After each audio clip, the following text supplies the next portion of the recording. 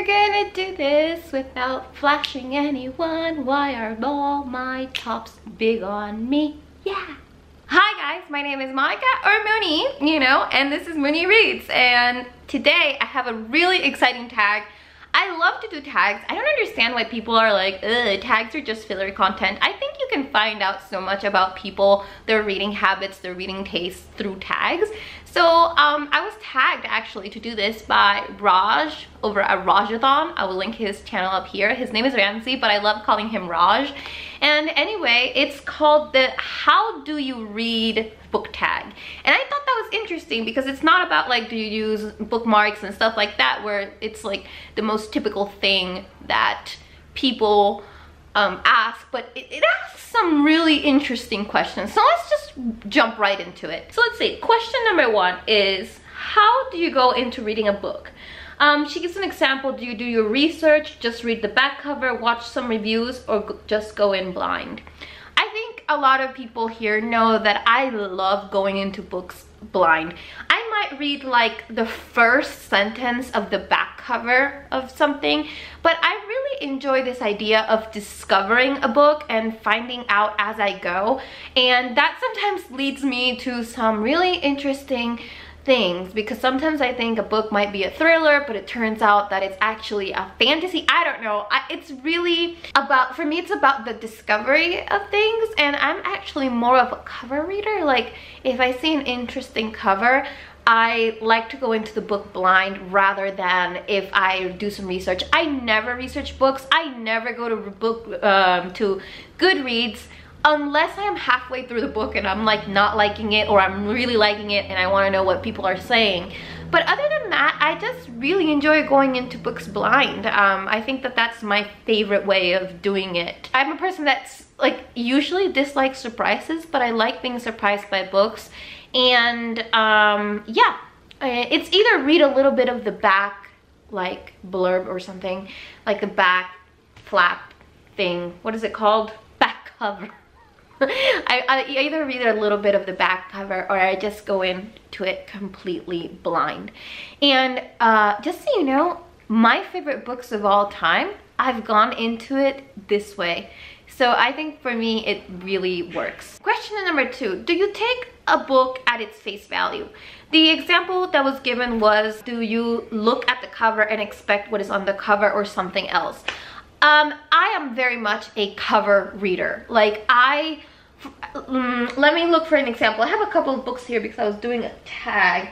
But okay, I'm gonna show you 2 examples of books where I expected what was on the cover, and one of them led me astray and the other one didn't.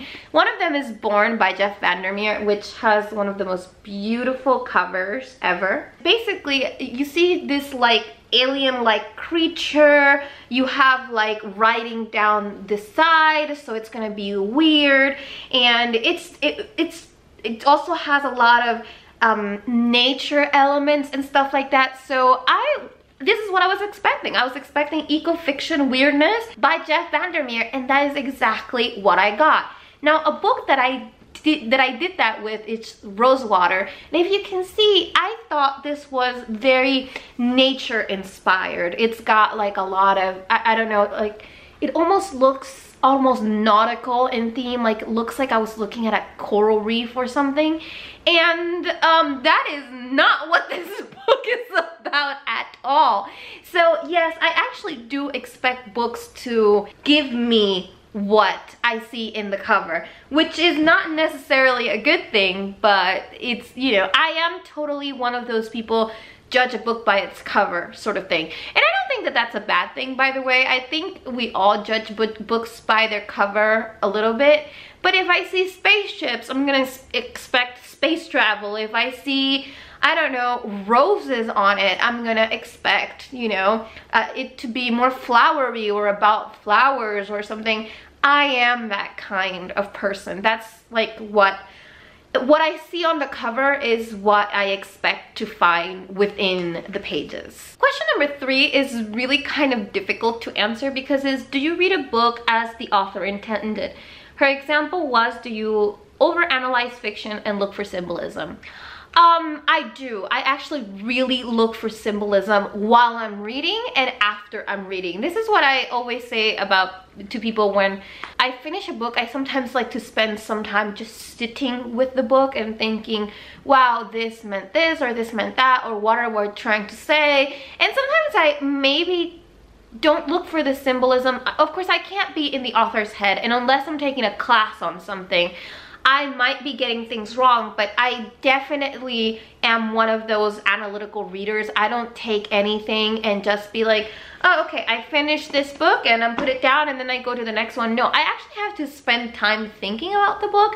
And sometimes I'm thinking about books while I'm like reading a new book. Like I'll be like, imagine I just finished The Soul of an Octopus and I pick up A Study in Scarlet. Well, while I'm reading A Study in Scarlet, I'm thinking about the symbolism in The Soul of an Octopus. I definitely look for symbolism. I think it comes from my background as a film student, as somebody that went to school to study film analysis. I didn't study film as in filmmaking. I studied film analysis and art history. So I think that I'm always, oh, and if you see me watching movies, that is a disaster. My husband refuses to watch movies with me. Or well, mostly I refuse to watch movies with him because he just like watches like you were supposed to do.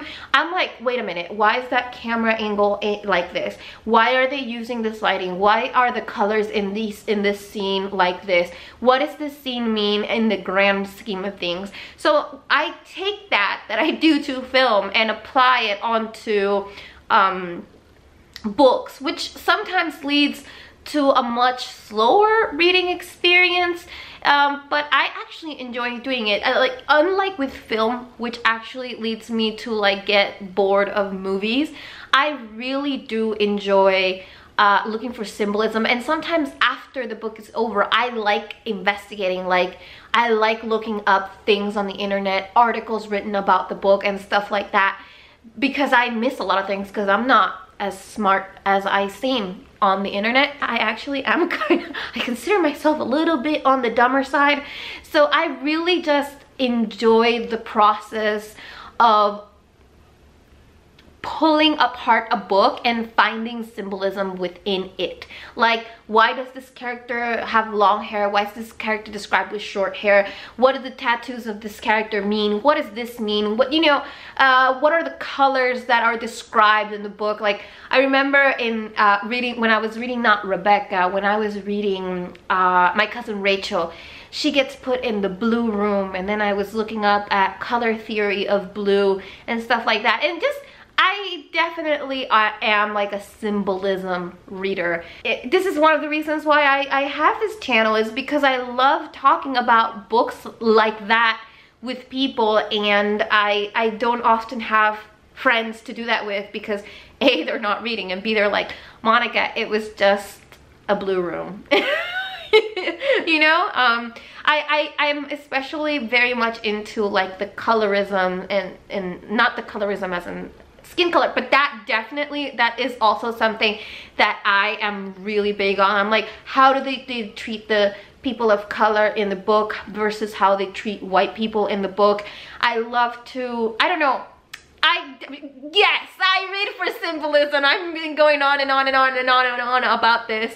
And I think that that's one of the things that I love about sci-fi. What is this trying to tell me about what this person thinks the future is going to be like? What is this person trying to say about what they believe humans are doing right, humans are doing wrong, and where they think we are going, why they think things are going to be like this? And yeah, I really, and that's, for me, that is like the best part of reading. It's just analyzing a read and not just, you know, going through emotions, which is okay. I mean, I'm not saying that this is the correct form of reading, and sometimes what I find in books is simply that, you know, things are there just because the author felt like it.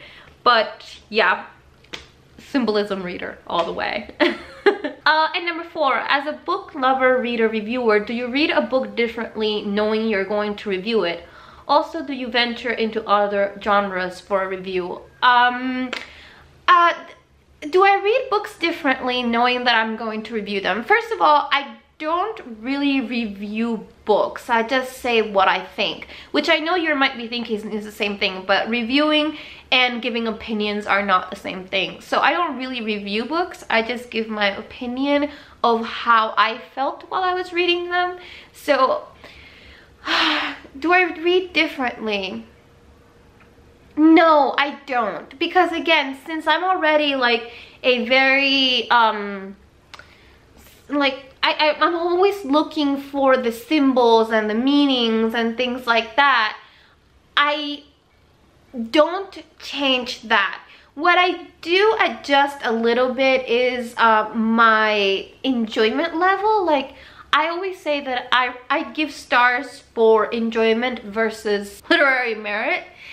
But sometimes I do feel a little bit obligated to give certain books that have literary merit a little bit of a higher score. What was the other part of the question? Hang on, I forgot. Do I venture to other genres? Actually, what has been happening to me lately is that I can't find things within the genre that I like, that I want to read. As all of you know, I love sci-fi. Sci-fi is my favorite genre, and yet I can't find sci-fi in the like ideal sci-fi for me, and I actually feel that I have to dig and dig and dig and dig and dig in order to find sci-fi to bring to my channel, because I feel that I am somehow letting my audience down by not reading enough sci-fi. And it's actually been a problem because I kind of stand in front of my bookshelf and I realize that I don't have like enough sci-fi books, and I definitely feel like I don't, it's so strange. It feels like I'm letting somebody down. Like, they come here for the sci-fi and all I read is, I don't know, classics or a non-fiction. And I think that that's where the problem comes in. I also do venture out now from reading only white authors. Obviously, I'm trying to read more BIPOC authors because I realize that I am definitely a colorblind reader, and that is something that I'm trying to fix. So yeah, I guess I do things differently because I have a booktube channel. If I didn't, would I do them as different? I don't know, but I definitely have expanded my reading experience because of booktube when it comes to authors. I think I just talked around in circles. I'm so sorry, but I think these questions are so interesting. But anyway, those are the 4 questions about how I read, and I hope you guys enjoyed it. I'm gonna tag, you know what, I'm gonna tag the usual suspects. I'm gonna tag Jessie from Bookish Moms. I'm gonna tag Sarah from Voyages Through Worlds. I'm gonna tag Connor from Connor's Tombanato. I'm gonna tag Kizzy from, oh Kizzy, I forgot your channel, but well, if you're watching this, you're tagged. And one more person, I'm gonna tag Lena from Sufficiently Advanced Lena to do this so that I can hear your answers about all of this. And yeah, without any further ado, I wish you adieu. I hope you guys enjoyed this video. Please subscribe, please like, please comment, please do all those fun things that make me smile, because I love smiling. And anyway, and thank you so much to Ramsey for tagging me. You always tag me in your tags and I really appreciate it. I think your videos are awesome, and keep up the good work. So yeah, without any further ado, I bid you adieu with a friendly reminder that I post every Monday, Wednesdays, and Fridays. And well, if I'm feeling a little extra, sometimes I post a little bit more, but I haven't been feeling a little bit extra, so you get those 3 videos a week. Anyway, thank you so much for watching, and I will see you in another galaxy far, far away. Bye, guys.